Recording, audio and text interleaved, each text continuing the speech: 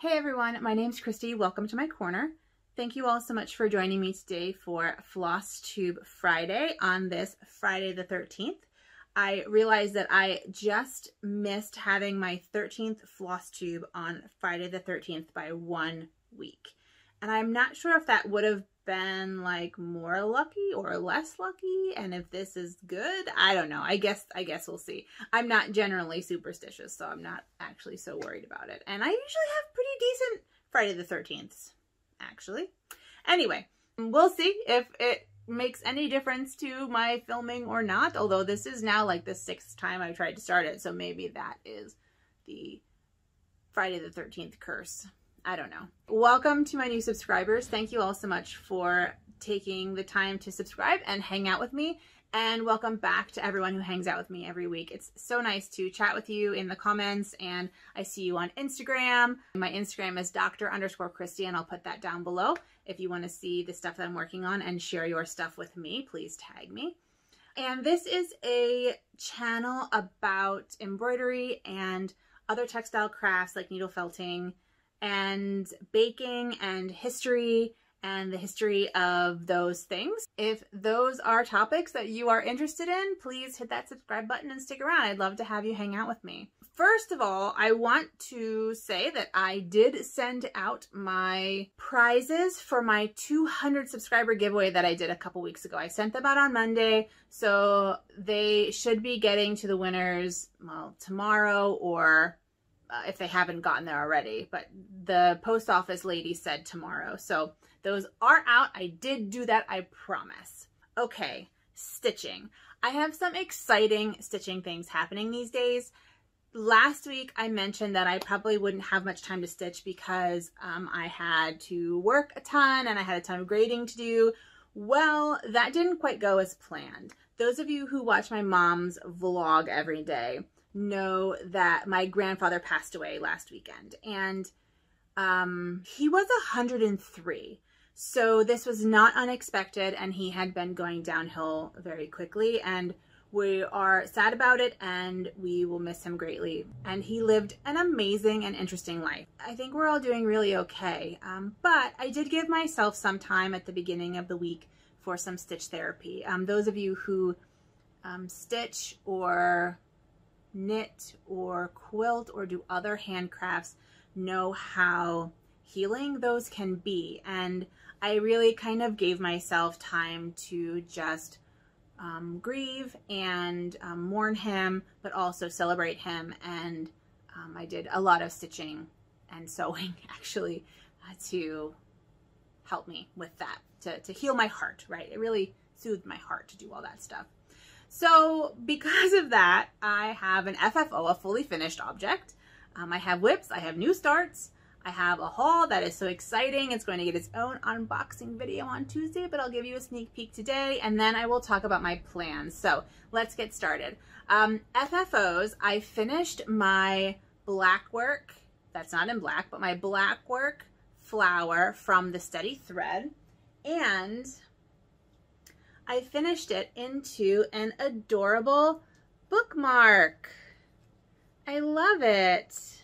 And I just put felt on the back, and this is stitched on 14 count Aida, just a white Aida that I got from Joann's. And I made little tassels. The threads are from Dying for Cross Stitch, and then I made little tassels just to make it fun. I finished it on felt to give it a little heft, although Aida's pretty good with that. And I used some heat and bond, and I bonded it together so it's glued together, and then I did a blanket stitch, a double blanket stitch actually, around the outside in both of the threads. So I love it. I think I'm going to use this a lot over break. I have a lot of reading to do, and I'm excited. So that is my fully finished object. I also made a ton of tiny little hat decorations right here, and I made a tutorial for them that I posted on Tuesday, and I'll put a link to that up here above my sewing machine. So if you want to make some tiny little hats, you can check that out. They're really quick and easy and adorable, and you can use them for so many things.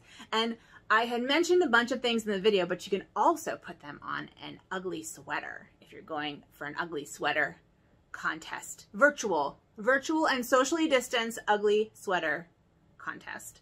Hats might be really cute on that.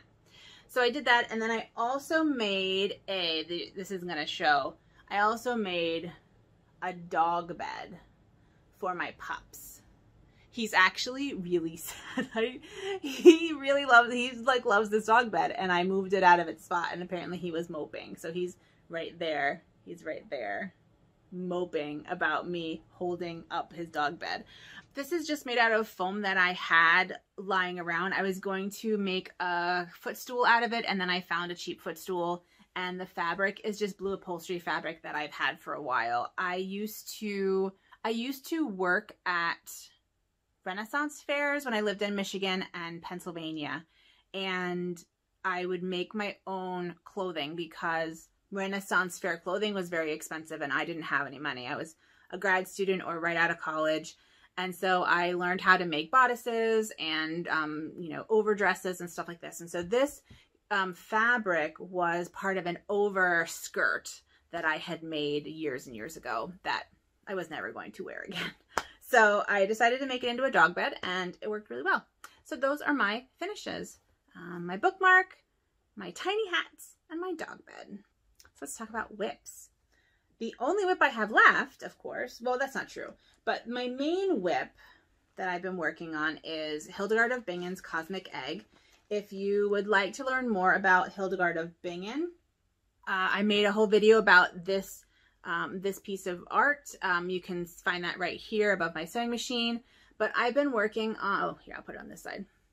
I have been working on the stars in the firmament. I finished the winds and the outlines here, and I think that those had not been done when you last saw it. I'll put a picture of the actual image right here so you can see that. But basically, I am trucking away at this. I do have to say, though, that working on these stars on this watercolor paint is very difficult. If I were to do this again, I would make the watercolor less opaque, and I would actually make it more watercolored. I don't know. It's just really hard to get through. It hurts my fingers. It actually, like, my hands start cramping up, like trying to pull it through. I have a thimble that pops it through pops the needle point through, but pulling it out is just so much work, and my hand all cramps up. So anyway, I'll keep working on it. Lessons learned. It's my first time doing this kind of a mixed media piece, but I really love it. I mean, the middle just looks so good if you look at the middle of this picture here. Anyway, so that's well on its way to, getting done. I would like to finish all of the stars. I don't know if you can see. Yeah, you can see. I would like to finish all these stars, and then there are little white stars that are scattered throughout. I would like to finish all of those by Thanksgiving, which for those of you not in the US is the 4th Thursday of the month. So like the 26th, I think it is. That is my one whip. And this is just done on a natural linen that yardage that I got from that quarter shop, and the threads are all over the place. They are DMC, Dyeing for Cross Stitch, Color and Cotton, Weeks Dye Works, DeVere yarns. I have all sorts of threads happening in here for this project because I went with the color. Doc Stitcher, like in her last video, asked how you choose colors for these kinds of things, and I responded like, you just do it by eye. You just kind of find what works the best, and that's basically what I did. And this is nice because there's not so much shading, so it's mostly independent colors. But anyway, that is my Hildegard of Bingen's Cosmic Egg. I also said last week that I would print out the lettering for my logo stitch, and I did that. So I printed that out. I have not done anything with it. I'll put a picture up here of what that sort of looks like at the moment, and then I will start working on this in the next couple of weeks. So that was printed out as well. That's all my whips because I finished my black work, and so I have a couple of new starts.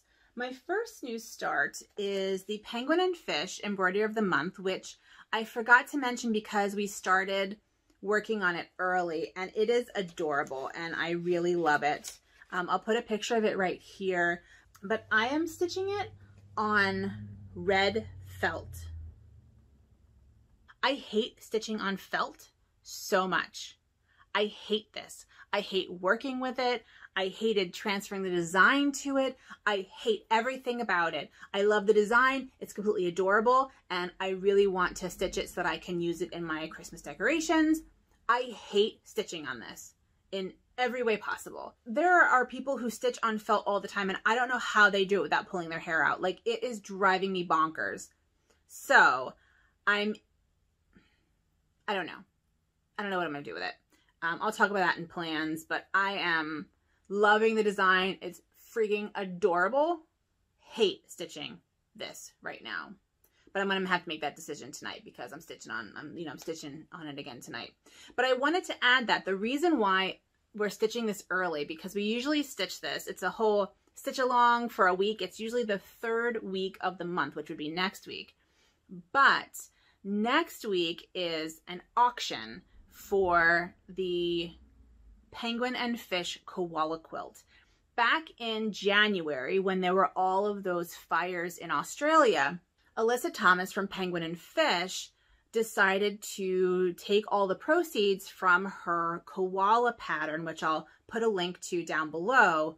I'll put a link to the embroidery of the month down below too. But the koala pattern, she was going to donate all the proceeds to an organization called Australians for Animals, which basically during those fires adopted smaller koala rescue centers that weren't getting all those donations and kind of giving them money. And so she donated proceeds to that. And then she decided that she would ask for these embroideries to be sent to her, and then she'd make a quilt out of them. Well, I sent an embroidery there, and mine's very obvious actually, because mine is like a really dark green, so you can check that out. But that quilt is being auctioned next week to raise more money for Australians for Animals. So I will put a link to that below, because if anyone is interested in this really adorable quilt that like 90 people contributed to, including yours truly, and want to bid on it, you'll have access to that down below. So I just wanted to make a plug for that. It's for a really good cause. You know, the 2020 has been so crazy that it's almost unbelievable to think that those Australian fires were less than a year ago because of all the stuff that's happened since. But with the pandemic happening, things are even more dire for those animals and those animal shelter groups because they're not getting the funds that they would have gotten normally. So if you are interested in the quilt, I'll put a link to that also down below. You'll have like a Penguin and Fish like unit of links down below that you can check out.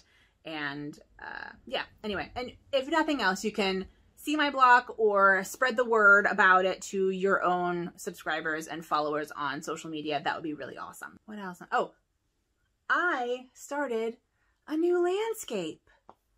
I haven't done a new landscape in months. And those of you who saw my video of the threads exhibit, I'll put a link up here above my sewing machine at my local gallery. I had some of my landscapes that I'd done, my embroidery landscapes that I'd done, showing at a local art gallery on my campus. And, you know, that was, well, the gallery show's over, but I haven't done a landscape in months. And I just wasn't feeling creative. I was feeling really stressed out. You know, the semester was being really difficult. I was really concerned about the election. And, you know, the election's over and I'm very relieved with the outcome. Whatever your political, I'm not going to dog anybody, but just know that I am very relieved personally by the election results.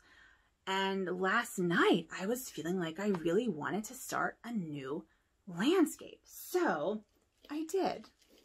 And I decided to do, I mean, it doesn't look like much now, but I decided to do it's going to be a winter scene.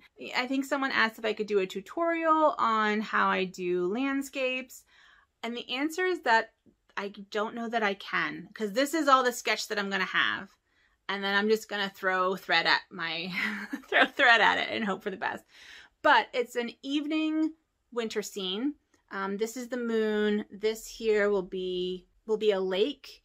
I have some trees here in the foreground. This will be snow. And I think I'm going to needle felt clouds, which is one of the reasons why I started needle felting in the first place, was to try needle felting clouds. So I'm really excited about that. But the fact that I'm really excited about needle felting clouds tells you something about like my stage of isolation at the moment, right? We're like, what is this? 8 months in to isolation, and I'm an extrovert, and so needle felting clouds is now my excitement.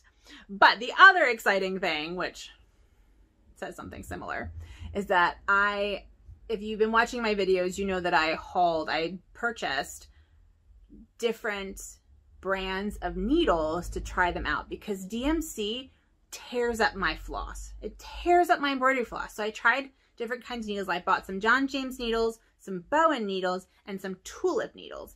And I am trying out Bowen and tulip needles on this. And so far, I love them both. But like tulip needles, the thread goes through tulip needles like butter. They're more expensive, and I totally understand. But the floss goes through like butter.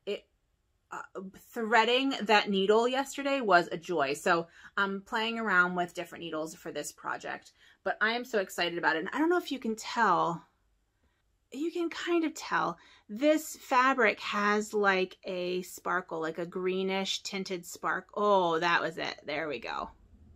See? I love it. It's from Fat Quarter Shop. It's a linen. I don't remember what it's called, but I'll put the link to it below. I have this in white, the same sparkle in white, and also in black, but I thought the gray would be nice for this. So I'm excited about this, and this will take a couple weeks, but I feel really good about this. And I'm not going to stitch the sky. I'm going to leave that kind of sparkly and nice.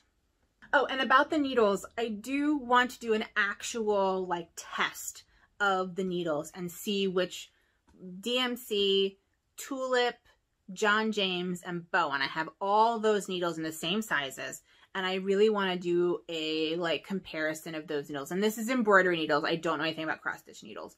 This is for embroidery purposes only, but I really want to do an actual comparison. And so I'll record that video probably in the next couple weeks, because I'm kind of fascinated by these needles and by the differences between these needles and what a difference a good needle can have on my enjoyment of stitching. Keep an eye out for that in the next couple weeks as well. Okay, let's talk about haul. I'm so excited. I got in the mail, it's heavy, the Earth Hues Natural Dyeing Kit from woolery.com. I'm so excited about this.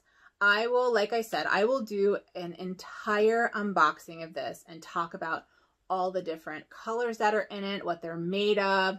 I'll talk about how I'm going to use it and why I'm using it the way I'm using it, which is all about history. And that'll be for my Tuesday video. I did already open it, check the contents to make sure everything was in there that needed to be in there. But I'm so excited about this box. I thought this was going to come next week, and I got it like 3 days ago. So I'm really excited about this. Tuesday. Watch for Tuesday. I also got a skein of merino wool lace weight yarn from Knit Picks. And this is their Bare Shadow lace weight yarn. And I got this because I want to play around with dyeing wool, but wool embroidery floss is actually it was really quite expensive. And so I would rather play around with this than play around with wool, like bare wool embroidery floss. But this is actually thin enough, I think, that it could work for more chunky embroidery. So I think when I dye this, it won't be wasted, which is good. I'm also going to play around dyeing cotton on my cotton white DMC Cone of Doom, which will also be really fun to see how they take these natural dyes differently. That's kind of a big plan of mine for the next couple months during my break, my winter break, because I do really want to start doing more historically accurate medieval embroideries. I'm a medieval historian. I really enjoy medieval embroideries, and so I want to be more accurate in doing them. In particular, my reproductions of the Bayeux Tapestry, which King Harold is right here, and I'll show him again on Tuesday and talk about exactly what I want to do with it. But I have plans, and I'm really excited about those plans. Oh, and I'll be filming all that dyeing stuff, so you can look forward to seeing my wins and losses in the whole natural dyeing department. I've never done it before. I have to get some more equipment, like I have to get pots and stuff that are specific to the dyeing and are dedicated to dyeing and not food. But luckily, because I'm dyeing floss and yarn, little bits of yarn at a time instead of fabric, I can have smaller pots, so they'll be cheaper. It'll take less time. And the stuff in this will last a really long time, which is nice. Oh, I also got, just another tiny little haul, I got little plastic ornaments, clear, empty ornaments, because I've decided to put my orts in them. This is probably actually like 2/3 of my orts. And if you don't know what an ort is, I learned from Pam of Stitching in the Land of Good Enough that orts are the little pieces of floss that you cut off of your, at the end of your, whatever, your stitching, right? And the question is, what do you do with them? Well, I keep them in a jar. And I decided that I would make an ornament every year, or 2 ornaments every year with the year on it and all my orts for the year, so I can remember my project. And it was funny, as I was filling this, I'm like, oh, that's from my hot air balloon pin, and oh, that's when I was playing around with, you know, such and such. So that was actually really fun to fill this up before filming. I have one more. I think I'll have enough. I actually have probably not enough to fill the next one, so I need to get stitching, that's for sure. But that's my other haul, and I'll put Pam's channel down below. She's completely delightful, but I need more orts. Okay, so let's talk about plans. I'm going to work on the cosmic egg this week. I want to get a little bit more of those stars done, and I want to work on the landscape this week. The landscape is still kind of forming in my head, so we'll see how that turns out. I never know how they're going to turn out. I'm always afraid they're going to turn out terrible because I do very little planning, but it's okay.